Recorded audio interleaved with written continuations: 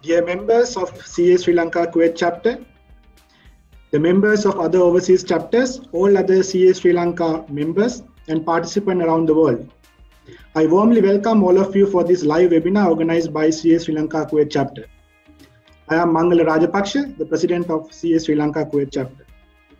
It's my pleasure to inform you that there are participants from more than 14 countries join at the moment, and I hope all of you will find this session very interesting and useful.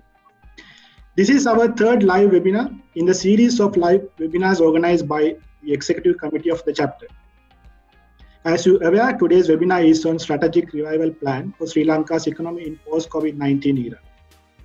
COVID-19 has battered the world with its viral and deadly impact, with millions of people being affected and hundreds of thousands dying. At the same time, the virus and its aftermath has wrecked the economies of almost all the countries. Therefore, as Sri Lankans, it is important to understand how Sri Lanka as a country faces these economic challenges and possible revival strategies. To discuss the same, we have invited a prominent resource person. Now, I would like to extend a special welcome to our resource person today, Mr. Ajith Nivard Cabraal. Mr. Ajith Nivard Cabraal is a chartered accountant by profession, and he is a past president of the Institute of Chartered Accountants of Sri Lanka and South Asian Federation of Accountants. He was an internationally recognized consultant in corporate governance and was the chairman of the Corporate Governance Committee, which developed the first code of best practice in corporate governance in Sri Lanka. He was the 12th governor of the Central Bank of Sri Lanka from 2006 to 2015. Prior to his appointment as a governor, Mr. Cabraal was a chief advisor to the President of Sri Lanka on economic affairs and served as a secretary to the Ministry of Plan Implementation. He was closely associated in the development of policy framework and development plan for the government. Prior to his state appointments, Mr. Cabraal functioned as a management consultant, specializing in his business revival and turnaround, planning and corporate governance. During this period, he served as a chairman as well as a director of many quoted and unquoted companies. He also served on the boards of the Securities and Exchange Commission, National Institute of Business Management, Postgraduate Institute of Management, and University of Moratua. He currently holds the position of Senior Economic Advisor to the Prime Minister of Sri Lanka. Mr. Cabraal, we are honored and warmly welcome you to the session as a resource person.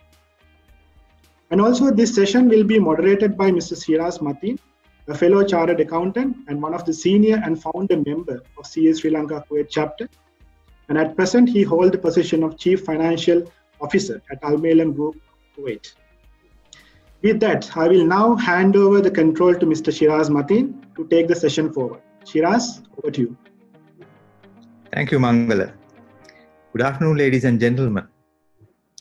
Today, we have allocated approximately a total of 1 hour for this session, with about half an hour for questions included. So this is basically the format. Coronavirus has created havoc on a global scale and continues counting the thousands of new cases and deaths recorded daily. The unfathomable effects of this disaster has been widely spoken of, and yet it feels like we've only seen the tip of the iceberg. There is no doubt that the scale of this problem will affect all of us as individuals, as families, a nation, and a species, and are sure to feel its devastation over the months or maybe even years to come. To give us a national perspective as to how to tackle this problem and address your questions and concerns, we have with us today one of the longest standing governors in the 66-year history of the Central Bank of Sri Lanka. He was a foremost advocate of Sri Lanka in the international finance arena, attracting much foreign investment to post-war Sri Lanka. Secured over $2.6 billion from the IMF to deal with the global financial crisis in 2008, executed the first sovereign bond issue of Sri Lanka in the international capital markets, reduced inflation rates from around record 28% to 0.7%, reduced interest rates from 20% to single digit, increased foreign reserves to a record $7 billion. These are a few from a long list of spectacular achievements during a very successful tenure, as the Governor of Central Bank of Sri Lanka. Ladies and gentlemen, without further ado, the former Governor, Mr. Ajith Nivard Cabraal, to take us through insights to the strategic revival plan for Sri Lanka's economy in post-COVID-19 era. Mr. Cabraal, over to you. Thank you. Thank you very much to Mangala and to all of you. I'm indeed delighted to be present here with all of you because it's my own profession as well. So sometimes linking up with Chartered Accountant Shiraz is always a great pleasure. And I value that interaction a great deal. As you know, it has been the cornerstone of my life. And what I have been taught as well as practiced in my accountancy profession has really been holding me in good stead in my life after. And I must say that I owe a deep debt of gratitude to the profession.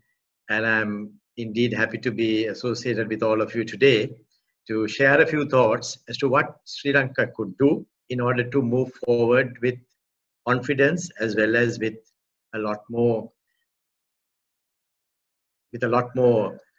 energy when we face up to this massive challenge, as both of you have already enumerated.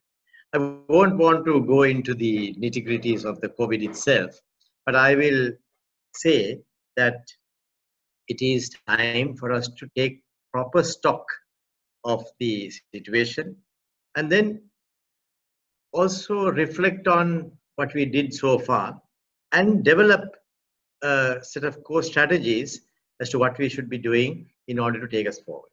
Now, in doing so, we are in uncharted territory. We got to be ready to accept that. Not every decision that we take will be exactly the right one. There can be some which we may have to start off with, but then we might even go back on it saying, look, it didn't work very well, let's do something else. Because no one knows the exact right answers. We know the concepts. We know what would generally work in a situation of this nature. We know what the difficulty is. We know what the problem is.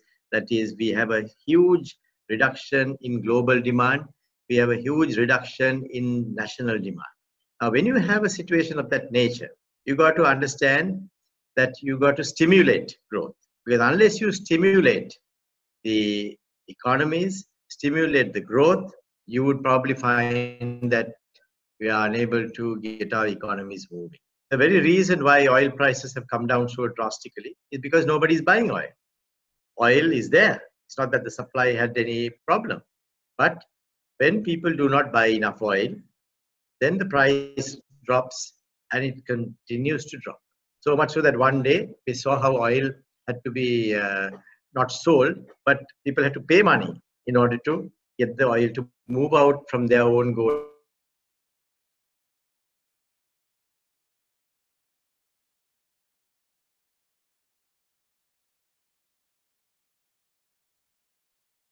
In the light of the information that we have, and then go forward.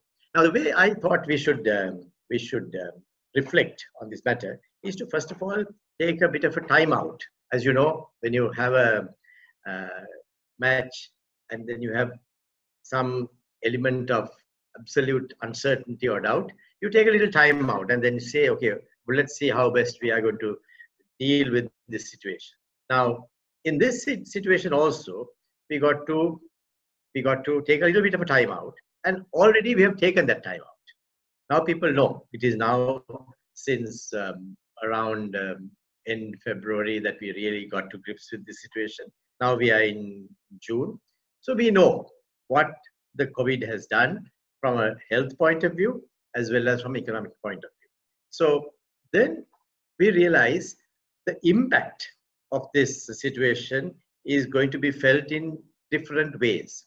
Now, as far as Sri Lanka is concerned, what we have seen is that it had had a huge impact on our tourism.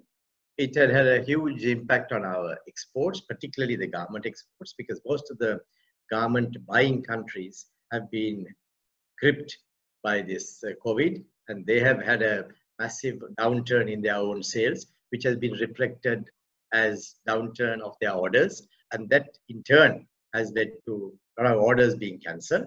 So now we have to deal with that situation. So we have large amount of capacity, in the sense we have factories as well as hotels which are now idle. We have people who have been trained and who have been working and who have been getting salaries as well as incomes from those institutions. Those are idle.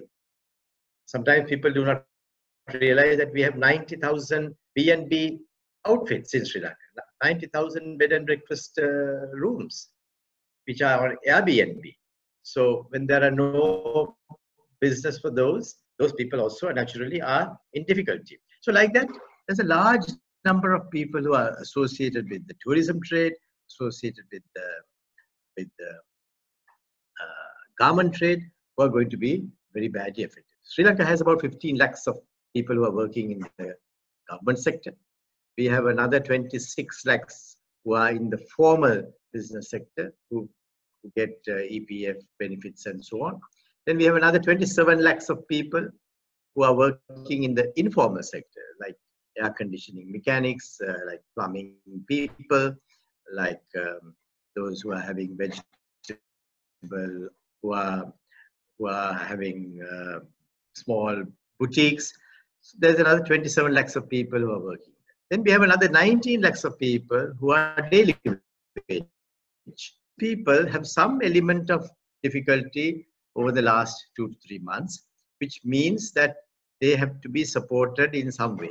So where is their income going to come from the government to support them? So this is another major challenge that we have to be facing with. So in that context, I suggested that we have to deal with it with a few key strategies, and I'll take you through those quite rapidly. Number one, I think we need to have a timeout with regard to our loans that are being paid, not commercial loans, but the loans that we have to repay to the IMF as well as to the World Bank. Now, these two institutions were set up way back in just after the Second World War, and their mandate was to bring stability to the global economies as well as to bring development activities to the global economy. Now, in that sense, I think it's very much within their mandate to provide some element of support to countries after being in existence for nearly 70 years. So what should they do? I think they should, at least for a period of 2 years, provide a timeout, provide a debt standstill to the countries which are seeking such a debt standstill. I think already some of the US senators as well as US lawmakers have said the same thing. The IMF managing director has said very clearly that they think extraordinary problems need extraordinary resolutions and techniques to deal with it. So I think in that light, they should take this unprecedented step, no doubt, but to give a period of 2 years of a moratorium, which means that all the countries who have difficulties will be then able to deal with the situation with great amount of confidence. Now, in a situation of this nature, if all the countries get this relief, all the countries become well again. It's like when you have a huge epidemic, you have to inoculate all. You have to give the vaccine to everyone. Because otherwise, you're always suspicious as to whether this next guy is going to have this disease or not. In the same way, when you have a large number of countries which are going to be faced with this problem, you got to ensure that all those countries are given, the countries that have the problem are given relief. And then when you do that, you find that all the countries are safeguarded. Because those who have lent money also otherwise will be at all times wondering whether these countries will have difficulty. And if they do, the countries which have lent money also are going to be in difficulty. So it's a kind of a win-win situation to all. It's a kind of a time that needs extraordinary relief measures. And I think a situation of that nature and the relief of that nature would be very much in the cards for all the countries. And that would mean that the health of all the countries will be assured. And I hope that the G7 countries will respond to this positively, and then we can take it forward. that's a macro level type of activity which we need to support. We must also go and be a part of that discussion. Sri Lanka must support that, and if we do that, we'll probably find that many countries will also do that with a lot more enthusiasm, and then the chances of us being able to secure that as emerging nations would be very great, and that would be vital for Sri Lanka. The second, we have seen lots of the businesses having difficulty. Even before that, there were many businesses in Sri Lanka which were having difficulties because of the general downturn in our economy. Then after that, we had the Easter Sunday attacks, which also put a dampener on businesses. And then with the COVID, many businesses have been having serious challenges that they had to face. Now, we need to bring some new capital into those companies in order to make them to be revived. So what I suggest is that with the money that we would save, particularly in rupee form, because if we don't have to make the payments to the IMF and the World Bank, to allocate at least half of that saving towards the business revival of our companies, and the other half to be used as a safety net for the people who are going to be seriously affected. Already, the government had done something good, been providing some relief, but that is not enough, because if we were to provide something substantial, that also would stimulate demand, and I would very much like to see that happening with the money that we would save in not having to pay for 2 years the amounts that we would have had to pay to the IMF and World Bank. The third strategy that I would recommend is to set up a global equity capital fund. Now, we know that all these struggling companies will be searching for new cash inflows to come into their businesses. Otherwise, they would find it very difficult to maintain their stability as well as their liquidity. Now, if we were to burden them with further debt, what I see is they would have the old debt to pay, they would have to pay the old interest, they would have to pay the new interest and the new debt.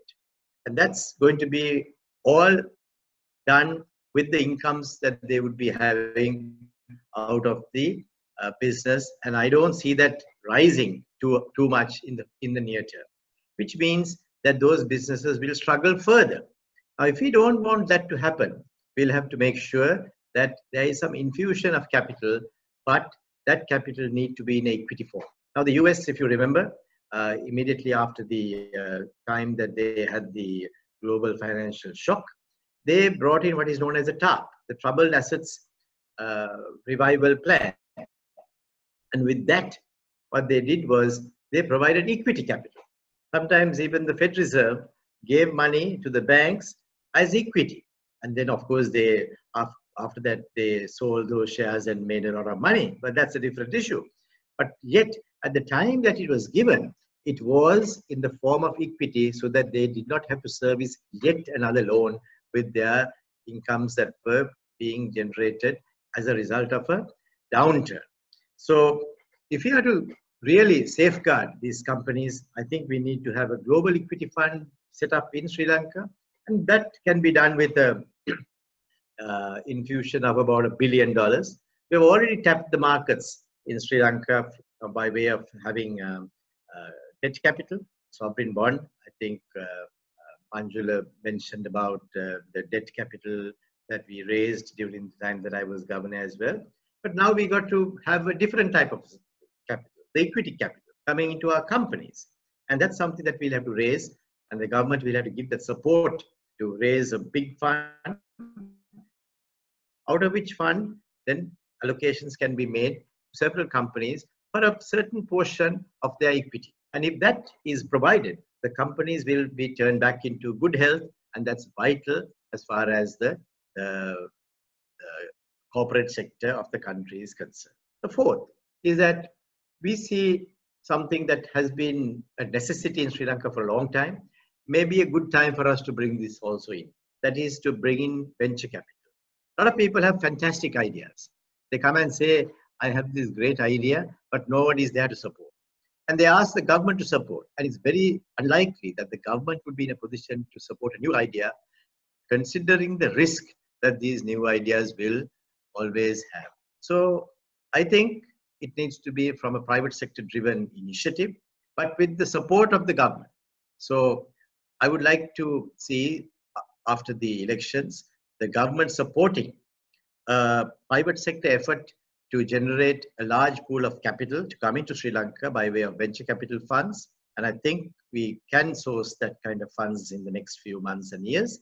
And if we do that, we'll have a ready source of new money coming into Sri Lankan businesses, good ideas, which can then be turned into profitable ventures. And that's essential, because if we do that only, that we'll see the entire business sector being revitalized. And that's something that I would like to promote as soon as possible, so that Sri Lanka will have a new base of capital also coming in, and that will be very helpful as far as the entire economy is concerned.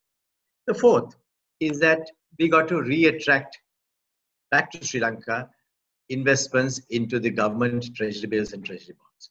At the time that I left the central bank, we had something like $3,450 million of investments in Sri Lankan bonds and bills. Now, that was a very useful amount of foreign capital that was in rupee instruments, which helped us to maintain our rupee at a reasonable level, make it stable, and that was vital for businesses to move forward. But unfortunately, that has dwindled now. We only have about $125 million worth of investments in Sri Lankan treasury bills and treasury bonds. But that shows us that there is capacity for us to bring it back. So we got to work hard at it. And I would like to see that effort being taken. And I would like to support that effort very much, because we would like to see funds coming back into Sri Lanka, into Sri Lankan rupee securities. I remember even coming into Kuwait at one time and talking to banks as well as to the central bank there, and to many of the Middle Eastern banks, Middle Eastern central banks. And we got a large support from those areas. So now we got to take it back. We got to once again woo investors from the US, from Europe, from Asia, from the Middle East to come back into these rupee securities. And I think there is great scope to do that, and we need to do that with a lot of effort in the next few months. The next one is with regard to tourism. Tourism is a very important product in our Sri Lankan entire economic sphere. And to support that, we got to now search for new ways in which we can market Sri Lanka to have more people coming into Sri Lanka. And I think because of our stringent regulations, we cannot have short-term tourists. We have tourists who normally come into Sri Lanka, and their normal average stay is about 10 days. Now, if we were to have these quarantine arrangements, then we got to search for tourists who will come for a longer period. So the next winter, I believe, would be a good time for us to promote Sri Lanka within Europe, within China, within US, to say, come to Sri Lanka, you can have a wonderful time without COVID. Because even if you do get COVID, the chances of recovery are very, very strong. As you know, out of about 1,800 people who came into Sri Lanka who had contracted the COVID, only about 11 people died. We are sad about those 11. But at the same time, many of them were people who came from outside and the verge of very strong illness. That's why they succumbed to it. But many people have been cured. And many people could be cured because perhaps of our climate. So we got to make that as a unique selling point and promote tourism once again. Already I can see a large number of initiatives being taken by the tourism sector to do that. And if we do that well, I think we can attract tourists to come in for a longer period of time. Maybe for 1 month or 2 months or even 3 months. Now, if we do that, you'll probably find that with a lesser number of tourists, we can perhaps get the same amount of income as far as the country is concerned.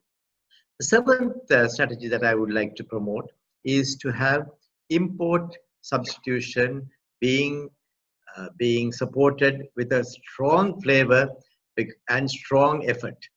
Already we did have many times where we spoke about in import substitution. Yes, but this time round, we got to do it in a scientific manner. There may be many products, services, as well as items that we could produce in Sri Lanka or grow in Sri Lanka or have as a service in Sri Lanka. Now we got to search for those and attack those and to make sure that we do those in Sri Lanka. In my view, it can be at least $5 billion worth of sales that we can re-energize back into Sri Lanka. So out of our total imports of about $19 to $20 billion, I would think that we can at least reduce it by about $5 billion and provide those services or manufacture those items here in Sri Lanka itself. This will also mean that there is going to be a large investment to be done here.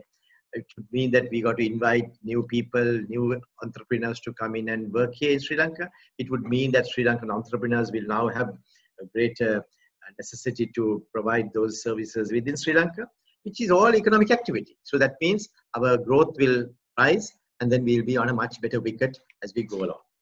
The last strategy. Now, these are all strategies which are more over and above what we should be doing in normal circumstances. Being now should continue without any reduction. But these are new items that I think we need to do in order to take us forward in the next few months and years, particularly as in meeting with the challenge of COVID. Now, in that sense, I also think that many Sri Lankans have been battered. I think Anjul mentioned that at the beginning itself, how many people have been battered. And in order to bring some relief to them, I think we got to consider providing a return of their own EPF to them up to about a maximum of 20%. Now, after I had articulated this suggestion, it has already been done in Australia as well as in India. But I think we might need to consider doing that here as well, because a lot of people are today in debt, they are struggling, they cannot make ends meet, and that can be a very huge dampener. It's a big dampener on their social life, of their outlook in life, and so on. So in order to provide them with some relief and reduce the stress of the people, I think a 20% return without any questions, without conditions, would be a good thing. And it's money that is being returned to them itself. And if someday we feel that their savings have been reduced as a result, and then that's going to be a problem, we can perhaps even consider in another few years' time whether we could increase the retirement age. But there are different ways of handling this. So I think we got to do that now, because a lot of people have got to their maximum limits as far as their credit card debt is concerned, and many people are unable to pay their debts and they are facing legal action.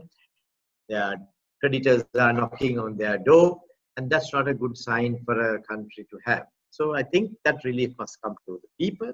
And at the same time, if that money is returned to the people, they would probably find a large amount of, there'll be a large pool of capital that will be in the country and which will circulate within the economy as well. And that would stimulate the economy further. So that's another very useful side effect, which I think is not something that we should ignore as well. There would be a great amount of economic activity that would be created, and I would like to see that happening as well. So overall, we have already done a moratorium, which has provided some relief to businesses. We have reduced taxes, which in my view may be a little too much now, and we might have to push back a little bit. At the same time, even the moratorium, the implementation of that has been somewhat weak. We'll have to deal with that as well.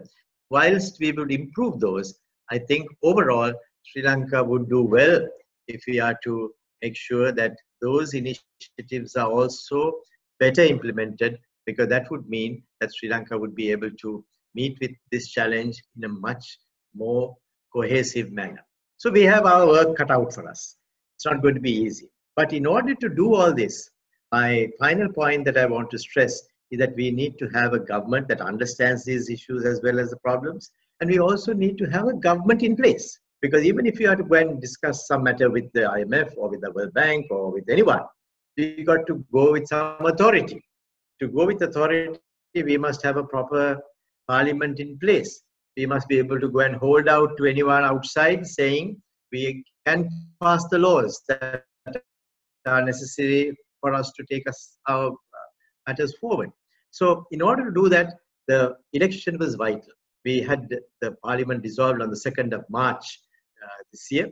And fortunately, after a long layoff, COVID as well as various other issues, we are finally now looking at August 5th as being the date for the election. And I'm hoping that that would go without any hitch, because it's vital that Sri Lanka has a proper, stable government in place in order to deal with this huge challenge. This is a challenge of unprecedented proportions, and you cannot deal with a challenge of this nature unless you have the ability to face up to it with confidence and with clarity. Now that will come only with a proper government in place, with the proper authority in place, and a proper legitimacy of the government in place. So we are hoping that that also would take place in the next few months. But this is our preparatory time. Although sometimes I call this time a nonagate period, where much cannot be achieved because of the fact that we got to remain within certain boundaries and remain without too much executive power. But I think in time to come, once those are in place, we got to have some rapid action taking place. Rapid action.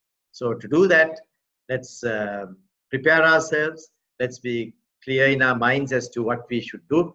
These are thoughts at the moment, but these will have to be fleshed out, given additional support, as well as given additional flesh with the inputs coming from persons such as yourselves.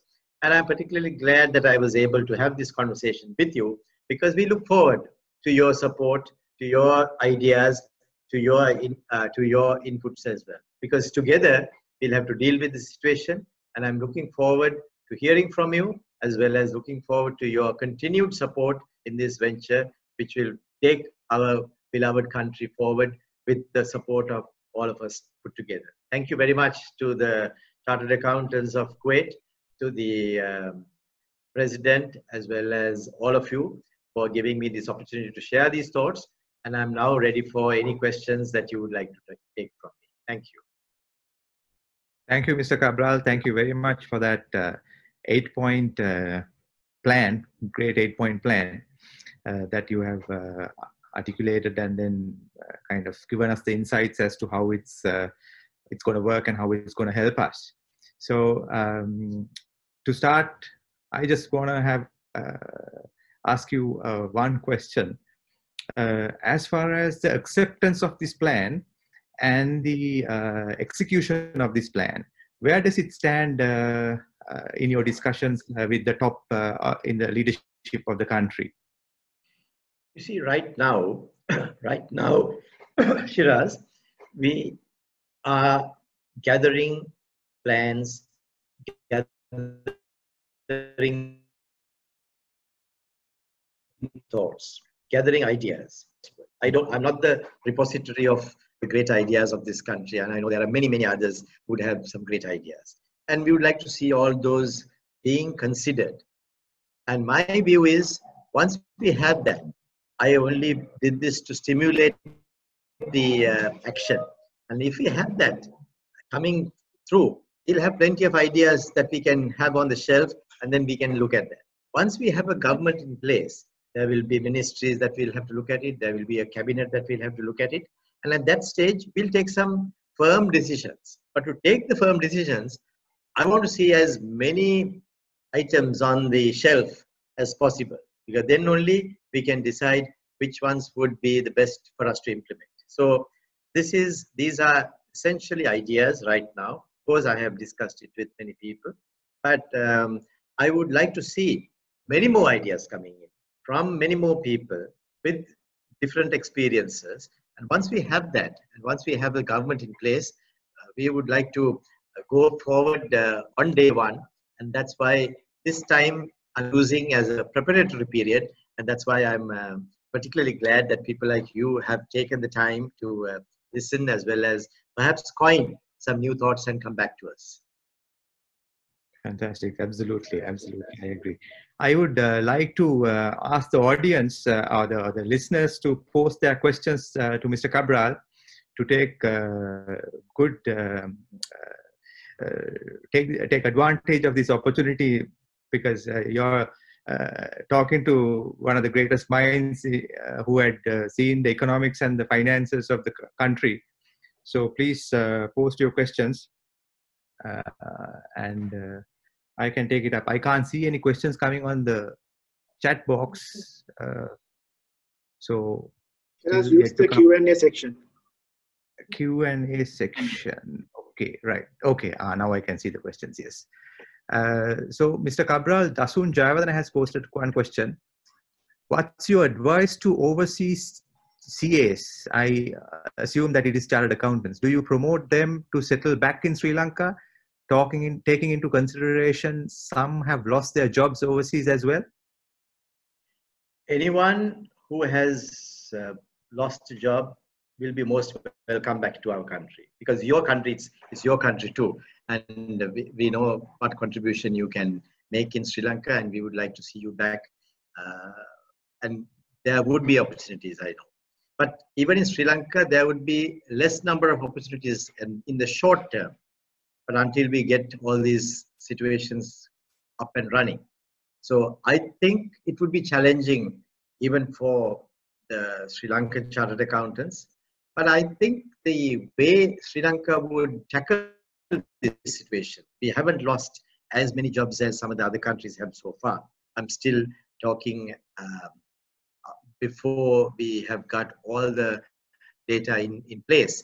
But yet, I would like to see those who have got stable opportunities in those countries staying there for the time being and then coming back at some stage or the other when Sri Lanka is having greater number of opportunities. But if you have lost a job, then Sri Lanka will invite you back, and we would like to see you coming back with your capital as well. And there'll be always something to do here. So let me say, put it this way: you are always back. You are always welcome back in your homeland, in your country. But at the same time, in this particular moment of time, if you do have a secure opportunity in your country of choice for the time being, please make use of that, because it would be helpful, because we wouldn't have that number of opportunities opening out in Sri Lanka in the short term. And that would essentially mean that there would be a time lag for any opportunities to develop here in Sri Lanka as well. Yes, yes, yes. Prasanna Ratnayak says, initially the new government had plans to forecasted an economic growth of 5% in 2021. But with the COVID-19 outbreak, when do you think that this 5% rate could be achieved? Excellent question. My own view is we would have a very, very challenging year this year. Now, one good thing about challenging years is that if you do have your GDP going down, the next year when there is a pickup and you pick it up even above what you had, you'll probably have a very low base on which you are working. So if we were to have some improvement in our rupee, as well as stronger growth in 2021, 2021 could be a reasonably good year. But we shouldn't fool ourselves thinking that it's really a great year, because we would be working from a low base of 2020.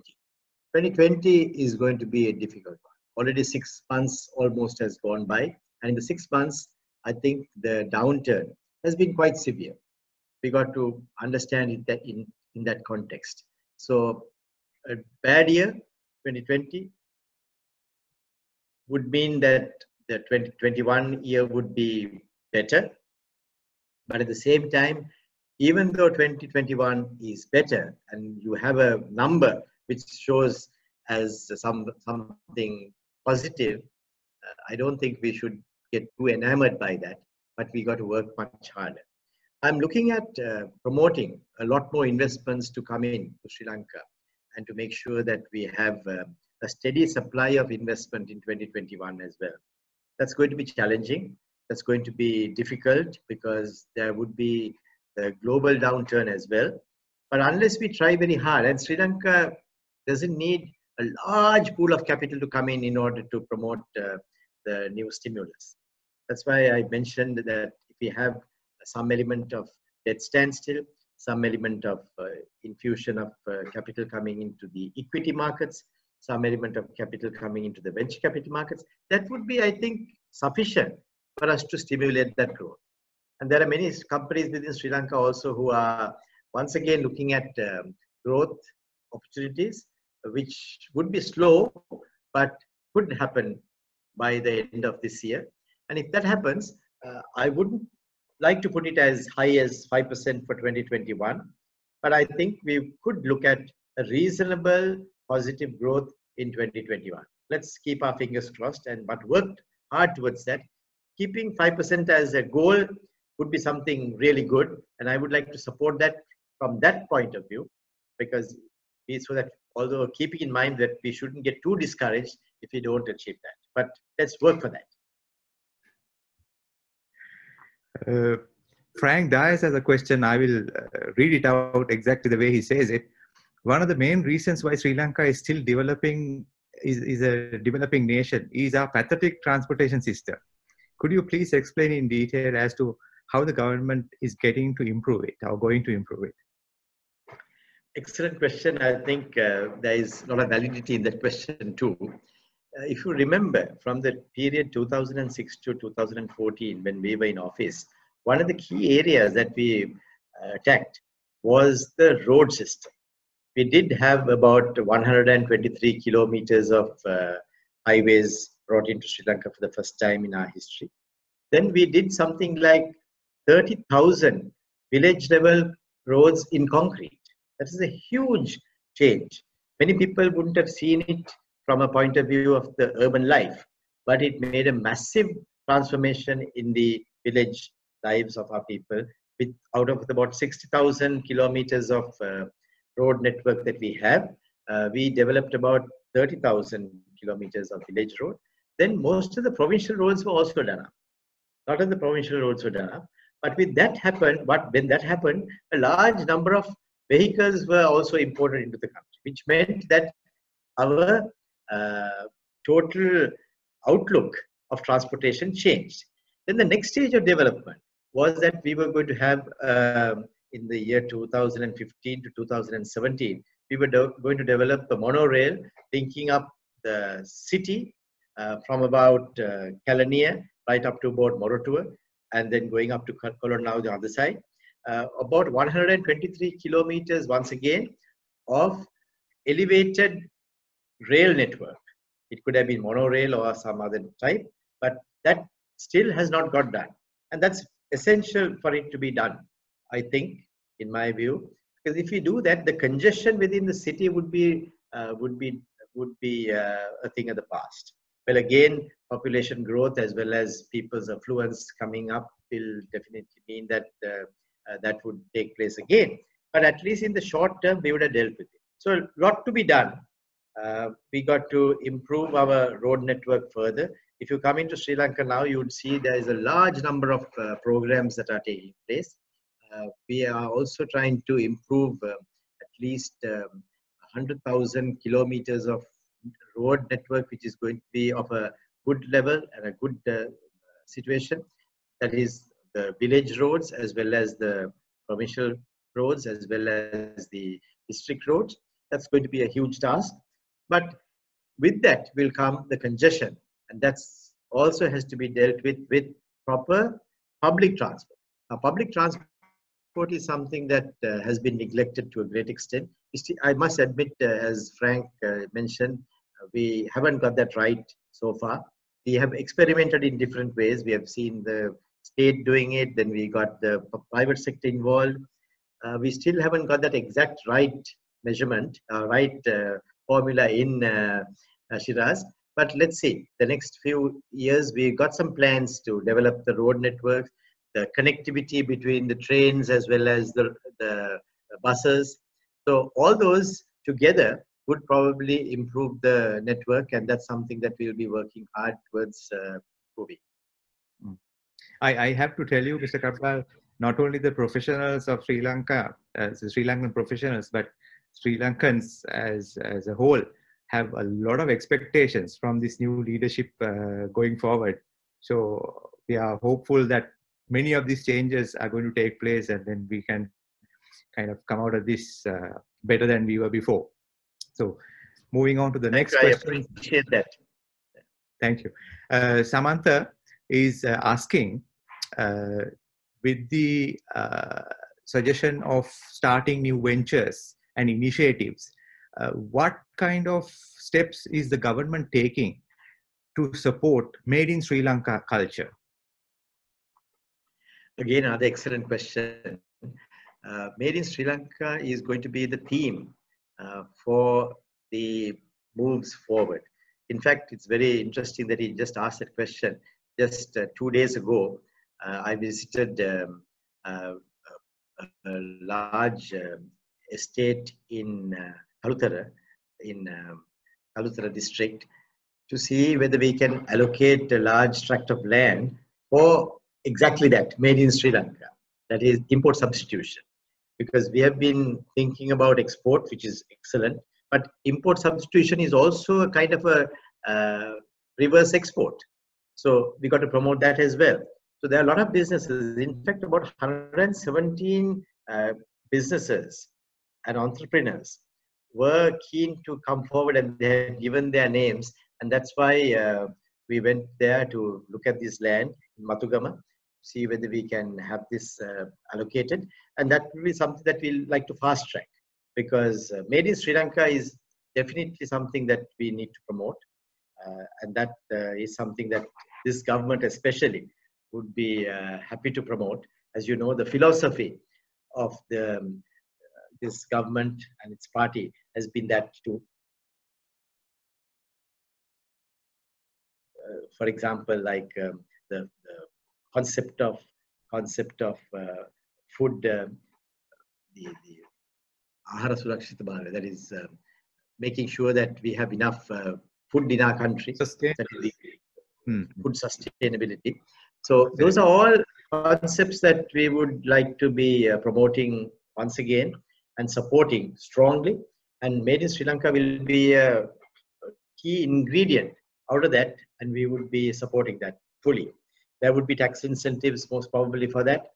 There would be support from, in the case of doing business indicators, one-stop shops that will help people to set up those businesses, fast tracking of approvals, fast tracking of the support services like electricity, like water, like road network, and so on. So those are all being looked at right now, and doing business is one area that we'll definitely have to improve quite a bit, and that's an area that we will set up a special task force in order to improve the government services as well, and to take that part forward in a very, very fast-tracked manner. Thank you, Mr. Cabral. For us, Farooq, would the government of Sri Lanka have to step in with some sort of stimulus package, like some of the other jurisdictions are doing? What could be such stimulus? Now, what I did mention in my introduction were actually the stimulus that Farooq is speaking about. Now, I also think that as a general rule of thumb, what many countries have used so far, Shiraz, has been at least having 10% of GDP as being the norm of the value of the stimulus. So all the stimuli put together must at least be 10% in order to have some impact. Now that's why I think our economy, which is about 15 trillion rupees, we should have a combination of stimuli which will add up to at least 1.5 trillion. That is 1,500 billion rupees worth of stimuli is necessary for us to break the shackles and project ourselves. Because 50 billion, 100 billion will be useful, no doubt, but won't be the sufficient stimuli in order to take us forward. So these ideas that I mentioned to you add up to around the 10% of GDP mark. And that's why it's necessary that we have a combination of these so that there will be an overall impact on our entire economy. Because otherwise we would see stimulus, but it's not going to be of any great impact on our economy. So that's the key. And to have that impact, we got to have some value in it. And as he just mentioned, that's something that is at our minds, in our minds, because without that, we'll probably not be able to make that impact to take the economy into a different level once again. Let me try and get this question from Ashoka. Recent three-wheeler killings shows that still financial inclusion is a challenge. It's a question, actually. Probably your views. Yes, it is, because a lot of times we do find that there are people who access finance in different ways. There are the people who go to the banks, then there are people who go to the formal finance companies, then there are others who go into the more informal type of microfinance institutions. Then there are others who go and have arrangements in a completely informal manner. Now, all those are parts of a spectrum of financing. Now, I think each one of those parts is important. If you were to completely destroy one of those parts, saying that there are some issues in that, it would mean that some people may not have access to finance at all. Now, I know there are some people who are purchasing vegetables and selling in the market, who have no security to give, who have no track record to offer, who have no access to a bank, who have no access to a microfinance institution, but they probably go to a loan shark and borrow 900 rupees and they repay 1,000 rupees at the end of the day. I'm not promoting that. I'm not a great fan of that. But to a man who has no access to finance at all, that is the way that he would have finance which will allow him to make money. So if he were to borrow the 900 rupees and then he sells something and he makes 2,000 rupees out of that and he pays the 1,000 rupees back and he still made 1,000 bucks. So now each one of those types of activities has a certain place in an economy. It's easy for us to say, look, these guys are bad and they shouldn't do that. And then what happens to those who actually access that finance? So it's a problem that you need to look at in a more holistic manner. And I have done that on many occasions. And I have tried to lure people who are in the extreme segments of these spectrum to come into the more formal sectors. And that's always a challenge. So we got to make that happen. And we have attracted a lot of those people who are in those dubious forms of financing to come into the more formal sectors. But it will take some more time. We did see this situation, which is extremely unfortunate, which should not have happened at all. But those need to be dealt with from a criminal point of view on one side. But the actual inherent difficulty and problem that we are facing has to be also tackled in a different light. And that's something that we'll definitely need to be working on in the future as well. Thank you, Ashoka. Mr. Cabraal, Sanjeeva Karunatulaka says, what elements of the government's master plan prior to the COVID-19 crisis would you see being deprioritized to make the fiscal space to tackle the challenges in the immediate aftermath of COVID-19? He says. Yeah. That's a loaded question. It's a tough question to answer as well, because as you know, we have had some reduction in our overall revenues as well. So picking what are the items that will probably lead to lesser support is always going to be more difficult. But I would approach it differently. I would think that we got to search for ways and means in which we can raise more finances. As you know, we did that quite successfully way back in the years 2006 to 2014. Every time when we needed finances, we found new ways of generating. Sometimes people do not realize that when you have a debt of about, say, 4 trillion, if you have 1% reduction in your interest rate, you save 40 billion rupees. And that's a lot of money. 40 billion will probably buy you the Colombo-Katunayake Expressway. So there are different ways of approaching this. So I would think when you have a complex problem of this nature, one way of dealing with it is certainly deprioritizing some of those expenditure and then dealing with it.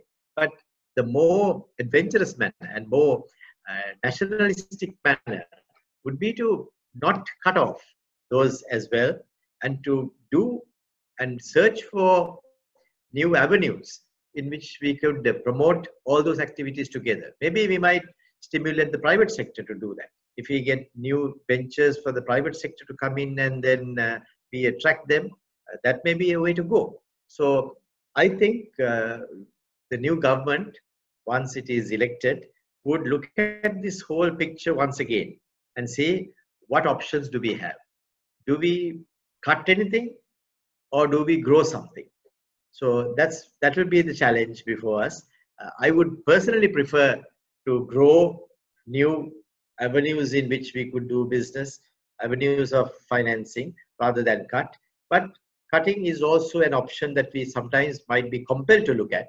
And if we have to do that, we'll have to cut it in the areas that will pose the minimum element of risk to the economic growth as well.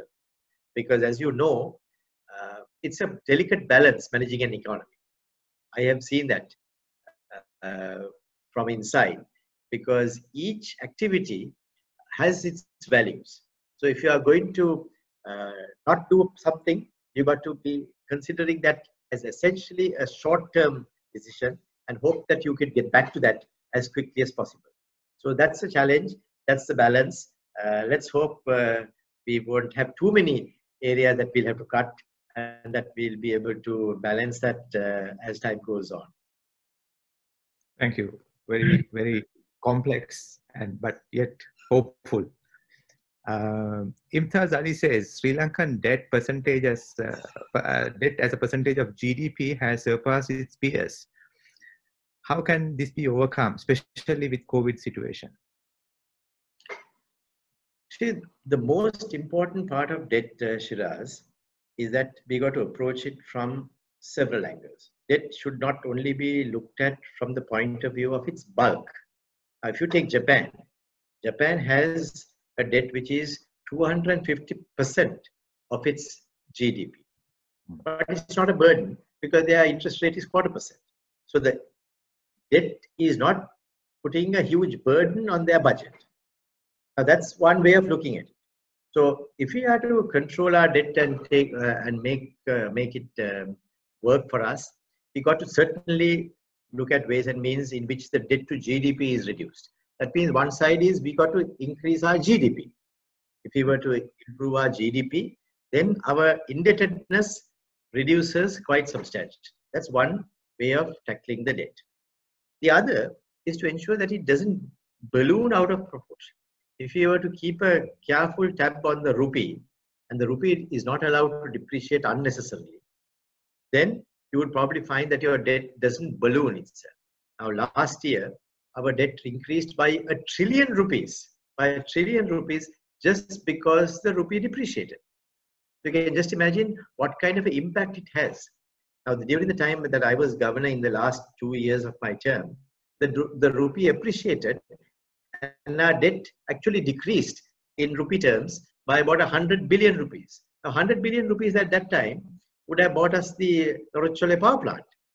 So you can just imagine what elements of debt management you got to be conscious of if we are to manage it in a proper way. I can talk about these technical matters because all you guys are chartered accountants and you will understand it. But this is not something of a conversation that I would have normally, because many people wouldn't see the benefit of this type of intervention, because you understand it. All of you, I'm sure, would understand it, but not very many people will appreciate it or understand. The third part is how further on is your debt repayment, your average time to maturity.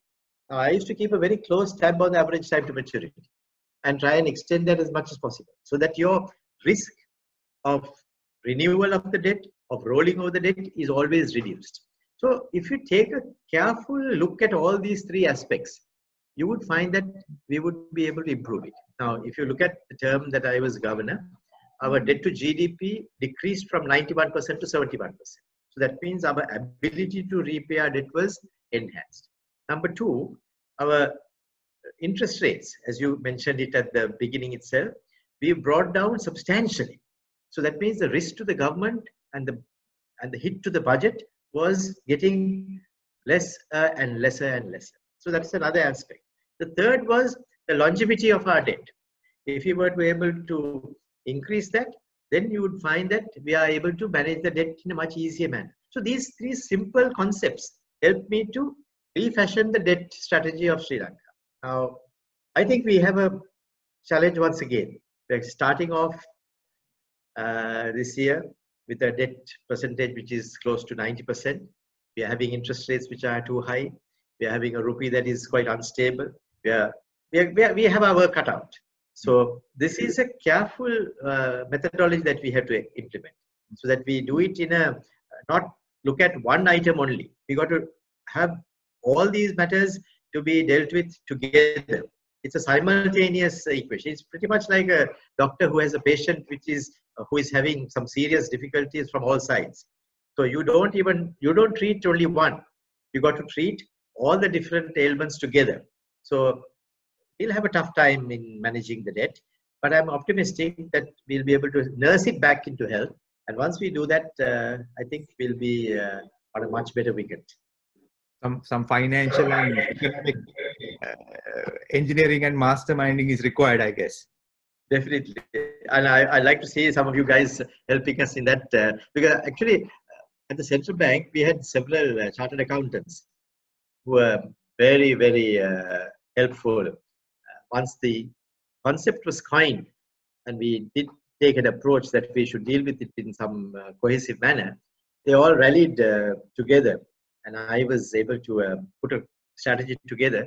And I think I'm proud to say that the chartered accountants were extremely helpful in fashioning that policy which made our debt strategy perform. And that's something that I can pay tribute to the chartered accountants at this stage.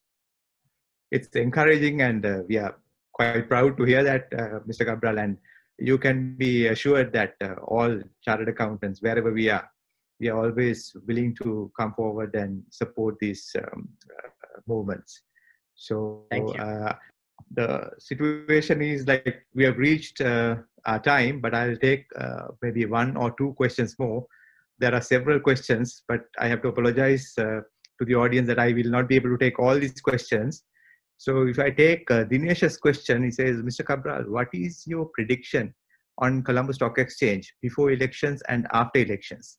Still, we see significant amount of foreign investments outflow from the Colombo Stock Exchange in these days, even though Sri Lanka has successfully controlled the COVID-19 situation. The Colombo Stock Exchange, like any other exchange, any other stock exchange, really rests on confidence. Otherwise, there is no way that you can explain as to how markets will shift so rapidly in these times. So we got to build confidence back. We got to make investors understand that we are not going to drop the ball. I think we did drop the ball here and there, and that was not a good thing. And I'm sad that it happened. So I think what we need to make sure is we don't give any opportunity for investors, local as well as foreign, to think that Sri Lanka is going to drop the ball, that Sri Lanka is going to miss a trick. We got to make sure that we have a good playing field. All the norms must be there, but at the same time, we must be fair to the investors. If you are fair to investors, we don't allow them to lose monies unnecessarily, other than through their own investment decisions. The market should be a platform on which they can make their decisions and then take their decisions the way they think is right for themselves. That may not be the right decision. That may not be the perfect decision. That may be, on hindsight, the best decision that they could have taken, but that's all for the investor. Our business is to make sure that the platform is there, that the laws are effective, that we implement them well. And I would like to see that happening once the new government is in place. we'd support that. I personally want to push for that type of activity so that there is greater confidence brought back to the market. And I'll certainly be supportive of that part. And hopefully we'll have that confidence back. Thank you, Mr. Cabraal. So I will take one last question before I pass on the mic to Dimuthu. This is, Sanjeeva says, this is actually not relevant to the topic, but even I have heard this from few of my friends around Sri Lankans who are wondering, though this is not much relevant, he says, a lot of people in the Middle East want to come back home.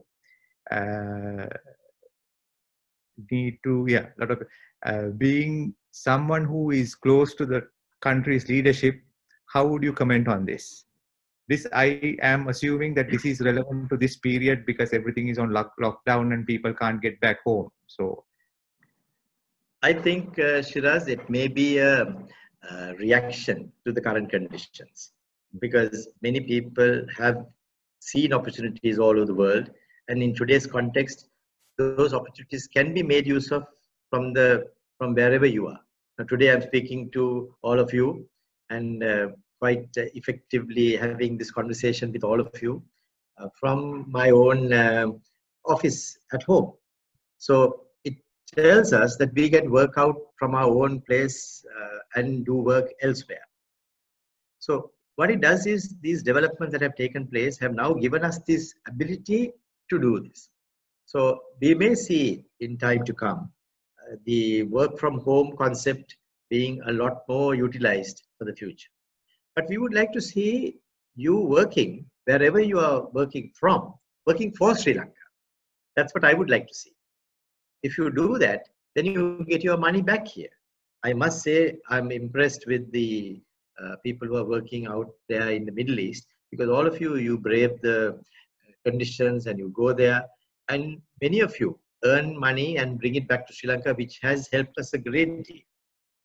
Not so from other countries. I'm not mentioning those. I'm not in any way upset with them. But at the same time, that's the fact of life, because some of them make it their home. And then when you make some other country your home, naturally your savings are there, your investments are there, and you are there. But if you are in a place like where you are, like in Kuwait, which is essentially a stopgap or essentially a transition type of position or a period, then it's likely that you would come back to Sri Lanka. He would like you to come back with your investment as well as your experience as well as your qualification, because there will be opportunities for Sri Lanka. Presently, Sri Lanka's economy is about $83 to $84 billion. The original plan in 2014 was that by 2020, we would have an economy which was going to be about $145 billion. $145 billion, which meant that our per capita income would have been around $7,000. Now just imagine, $7,000 per capita income country would have had a huge demand, which would have been double that of what was there in 2014. But unfortunately, that has not doubled. It has only grown by a very, very small margin, which meant that the capacity of our economy to absorb new people coming in with high salaries would not have been as much as what it should have been. But if we have a good run, and we want to make that happen, I can tell you that. If we have a good run in the next 2 to 3 years, it would be of a type that would entice you to come back. Because I did remember in 2013, 2014, I had gone to several seminars where people were talking about work in Sri Lanka. That was the theme. And then they were attracting young guys to come back to Sri Lanka. So that we have lost out a little bit. I do appreciate that, and that is correct. But it can always be brought back. So let's see how that works. We would like to see that happening. So we'll have to work a little harder. We'll have to work a little smarter. And then we'll have to make sure that we make use of all the new methods that we have in the world to take us forward. So that's my thought. I like that question. It's an excellent one. Thank you. Thank you very much, Mr. Cabraal, for this fantastic, very relevant and insightful session. and also having the patience to answer all kinds of questions coming from different angles. I really wish that we had some more time to kind of go through all other questions and maybe some more of your thoughts, but there is a I would love to have done that too, but to... I do have another engagement where I have to go tomorrow for some other meetings. So I'm sorry, right. I will have to rush off. Yes. Shiraz, but it was wonderful talking to you as well as your colleagues. Thank you very much.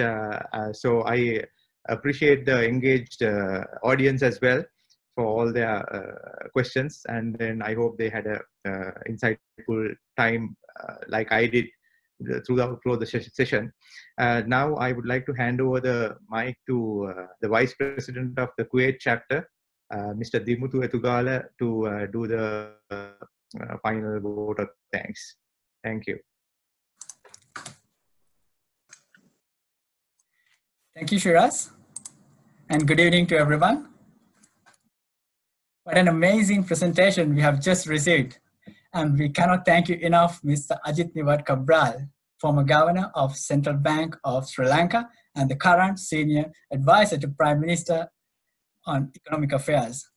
Sir, more than anything, and you also have mentioned, you are one of our senior chartered accountants and past presidents of CA Sri Lanka, for which we all are really proud of.